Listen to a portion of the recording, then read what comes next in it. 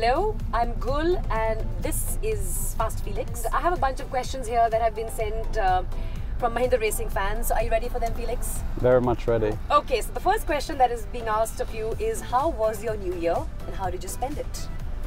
I spent New Year in Sweden actually. I came back to spend New Year with my friends and my girlfriend, and ended up being very drunk actually for the first time in like half a year. So that was quite big recovery from that, but it's nice when you have time off and you can sort of enjoy a bit and have some party and meet your friends. So now I feel like I'll be sober for a long time again.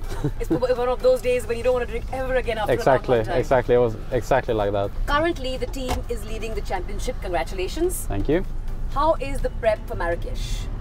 Yeah, the prep for Marrakesh is basically to learn from the mistakes we made in Hong Kong, and otherwise it's just a normal procedure, especially with the simulator. The engineers have all the data from Hong Kong to sort of improve little things here and there. You know, we're getting to the point now in Formula E where you cannot make very big leaps in development anymore. It's more about fine-tuning the edges. I think we will be strong again. We're right now returning from the city centre of Marrakesh. Did you like the city? What did you think of the wildlife? Yeah, it was quite an experience to see, like going in the market and seeing like the snakes and little dealers selling things.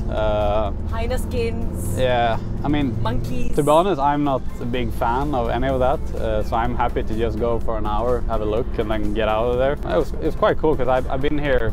It's the third time I'm here, and this was the first time I actually saw something. Yeah. Okay. So cool experience. Thank you, Felix. The hectic part of the race hasn't yet started, and I'm glad you got a bit of a breather, even though it may have been, as we were chatting earlier, visual assault of so much to see in the city centre in Marrakesh. Thank you for taking time out to answer these questions, and see you guys later.